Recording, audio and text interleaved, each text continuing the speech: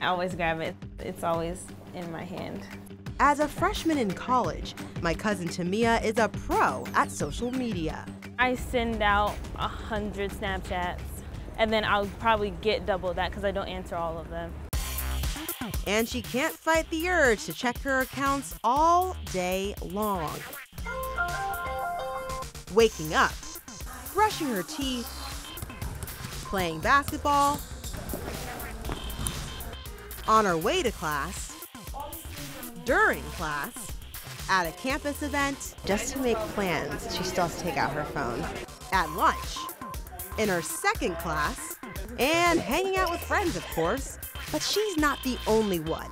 The thing that's new about social media is the way that this social learning happens has changed. One of the reasons is that with mobile social media, teens have access to their peers more than ever. So they're in that peer context almost constantly. Back in the day, communication was limited. Shy of a letter, phone call, or meeting in person, there wasn't this constant social stimulation at your fingertips. So we've gone from speaking face-to-face to connecting screen to screen.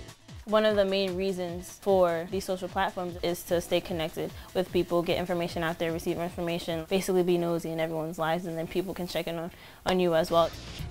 Today, there's a real concern that teens are not learning how to communicate and are not developing empathy, the ability to understand how someone else is feeling.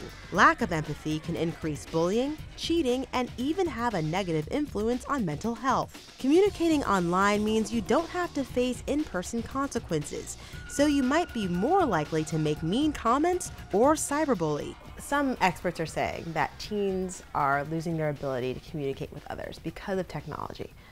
What do you think about that? I agree to an extent. I feel like because people are so invested in their phones, their technology, that emojis and acronyms have been substituted for expression and communication.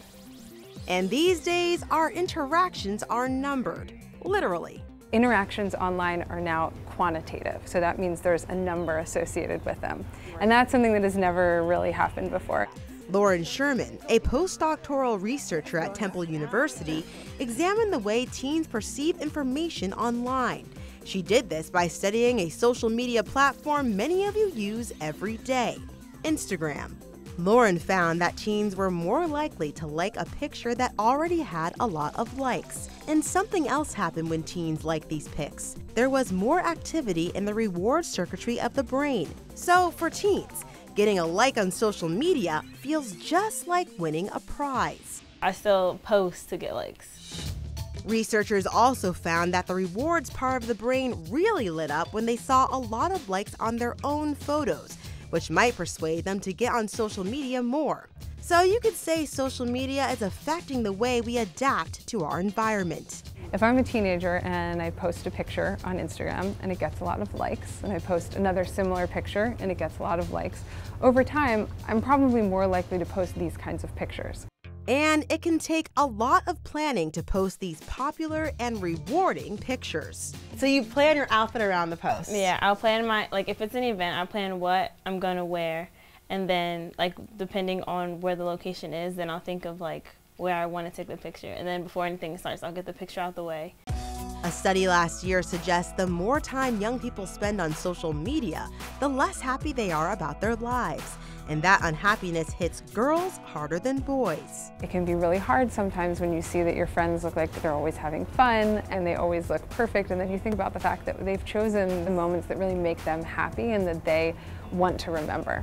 There are certain platforms where you seem as though you're the perfect person who always have adventures, but in reality, it's a once-in-a-while type thing. The best way to navigate this fast-paced world is to maintain a tech-life balance, if there is such a thing. One thing that is important is for teens to be developing digital literacy skills that allow them to use social media and use other digital media in a way that's responsible, in a way that makes them feel comfortable. One text at a time. Arielle Hixson, Channel 1 News.